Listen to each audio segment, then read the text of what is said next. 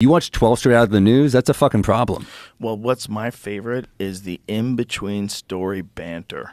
That is the most uncomfortable, hurried, kind of weird fake talk that exists in all of television. It doesn't exist anywhere else on earth right now in mainstream entertainment than the banter between the anchor and like the weather lady as they're throwing back and forth to each other. Then this guy. Oh, dude. It is the fakest. Well, that seems like I don't know what to say about that. I still do morning news just to ruin the segments. That's the only reason I go on. I do it all the time. You did a good one in Columbus. Did you see that one? Yeah, it's from. So that was What'd one, you do? I can send it to you. It's pretty funny. I'll find it. Yeah, it's. I think I have it here. It's probably on my Instagram or something. I just kept making up that they had a human trafficking problem in Columbus, and the guy lost it on me. Because I'll only do those news segments if they're live, because there's no point in doing a tape one. They'll just edit out whatever horrible thing I do. But, you know, sometimes you get someone really cool and you'll just riff with them and be silly. But this dude, I could tell, I'll throw like a jab to see if it bothers them. And if I can sense it bothers them, I'll go like 100 miles an hour and just derail the segment. I remember I have a publicist, Pam, who hates me. I'm like, I don't care about morning radio. Just book me on morning shows. And she's like, they're on to you. They know you're going to ruin the segment. But Pam, she gets so mad at me. But do you ever go on one and the people are cool and you don't ruin the segment? Yeah, totally. But they usually end up, sometimes they think it's funny. But other times, yeah, I did one. We were on a tour bus last year, and I pretended my opener, Gary Veter, overdosed on cocaine on the bus. And they were so mad at me. And she called me like, "You're banned from Good Morning Durham," and I was like, "I'll live."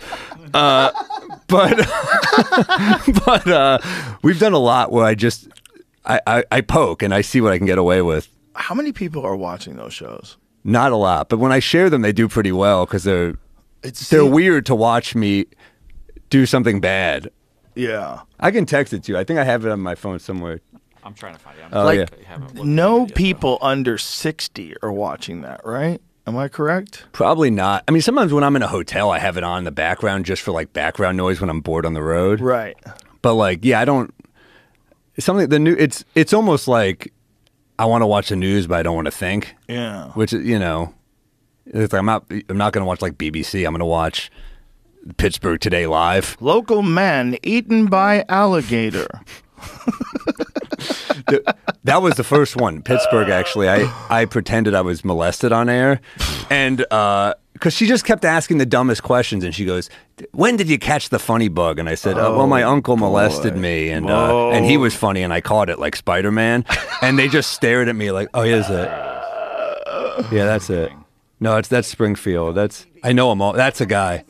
Joke on Instagram less than 24 hours ago. Talk about what people can expect. I mean, have you been to Columbus before, or is this the first time for you? No, I've been. I love Columbus.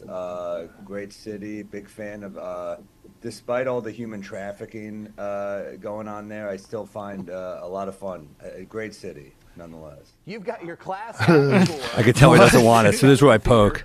This Friday, October 27th. Tell us what we can expect with that. I'm going to talk about the human trafficking epidemic in Columbus, Ohio. What is going on with the human trafficking? What are you talking about? Are you a big sports fan? What's going on with that? I'll tell you what I'm not a fan of is human trafficking. I don't know where you're going with this. There are a lot of news reports, yes. All right, well, listen, Sam, enjoy. This is the best part because he snaps here. And, we'll look forward to seeing you.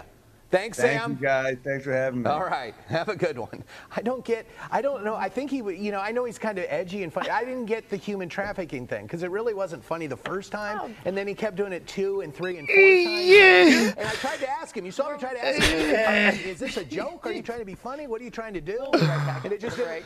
Well, I was just trying to explain. The audience just saw the same thing, too. Okay. We'll go to break. Good morning. Yeah, that was it. Yeah, he really lost it.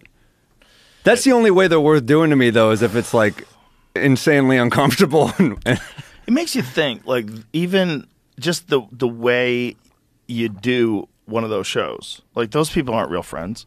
You know? Like, you're trying to make Some of them are good. Some of them are good together. Well, Good Morning America, those two that were fucking, they were real friends. They were great. And they were great at their job. That's why they shouldn't have been fired. Why were they fired? For fucking.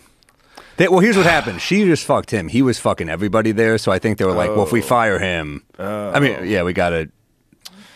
Well, but they were good. I did their show once, and it was just a regular interview because they were fun. well, they should do a podcast together. Are they I think they a are. podcast? There you go. Yeah. Yeah. You don't want a boss, especially in those kind of environments. It's just too restrictive. And it makes me think, if you like look at that guy, like, no offense to that guy that you were just talking to, but I couldn't imagine some sort of an audition process that yielded such results. Yeah. Like, this is the best you guys have to fucking It's a big city, Columbus. tell the news. Big city with a lot of human trafficking. It's Yeah. It's She just almost backed you up on that. I don't know if you heard that. She did. She's like, there's Yeah. a lot of reports. And then Yeah. a lot of reports. I just think it's a funny rumor to make up to be like you have a human trafficking problem, and I had no research to back that up. But it clearly, if you have Columbus pride, it bothers There you. are stories. There are stories. There's also, you're doing it on Zoom, which is extra frustrating because Yeah. like you're not even in the room, so they can't even go, "What the fuck are you doing?" Like, you know, you're so disconnected. They have to be very obvious when they're talking to you. But I've done it where I was bad and it wasn't live, and they just edited it out. I'm like, God damn it, you know, got to get the live ones. But it's hard to ask for live because they know you're going to do something. So you see my predicament. I'm like, I want live, and they're like, what's he going to do? Well, I think the gig is up. We'll see. I got one coming up. We'll see if they unbook me. They're not gonna. Maybe they'll be prepared and then just let you fuck with them. They If have were done that smart- before, and they were. You know, I did one pre-recorded for New York One. When I was promoting MSG Theater, I did that one, and they were mad I didn't do it. But it was like, I was like, really? it was pre-recorded, and they were like, yeah, they told my friend, they were like, yeah, he just behaved. It was really a bummer. And I was like, well, now I got to be bad. I because guess. you knew it was pre-recorded. So Yeah. you're like, Yeah, what's the point? I was just Why- kind of out of energy. yeah. I was like, what's the point? deflated. Yeah, They're playing dirty. Pre-recorded with you is playing dirty. it is. Yeah, I'm why are you playing doing dirty that? too, though. But You are, but that's the game we play. That's the game Yeah. we play. It's If you just wanna do a fun. morning show. When Yeah. Segura used to do DJ Dad Mouth. yes. TJ Miller was another one who would do crazy shit on there, and I was like, I love that. Segura was the king of it. Yeah. He came out as non-binary on a morning show. Just fucking total deadpan with a gold chain on and sunglasses. His energy's perfect for it too. Oh, it's He's so- got that